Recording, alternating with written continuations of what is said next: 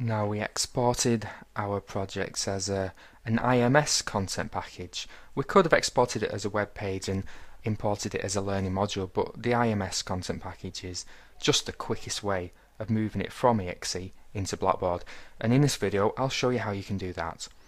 So, making sure that we're in the Build tab for the Blackboard section, we can click on Manage Course. And from there we need to click on Import.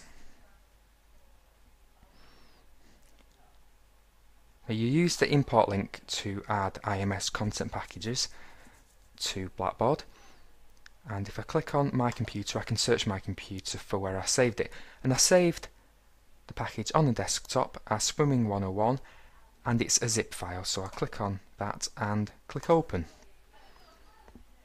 Now Blackboard will go through the process of uploading the whole project and turning it into a learning module. So if I click on Return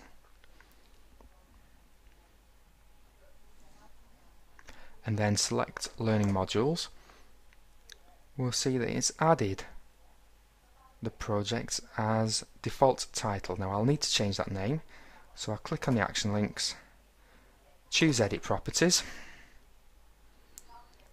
and I'll change that to Swimming 101, call it Welcome.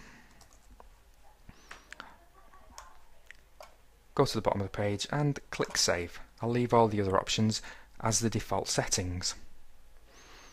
Now I want to see what that looks like as a learning module in the student view. I want to see what the students will see, so I'll select the Student View tab at the top.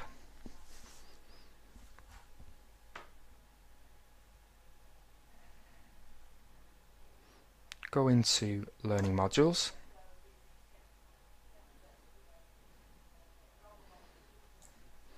and click on Swimming 101 Welcome. So as you can see, the content is on the right hand side of the screen, and on the left hand side we've got some navigation that allows us to move between each of the pages.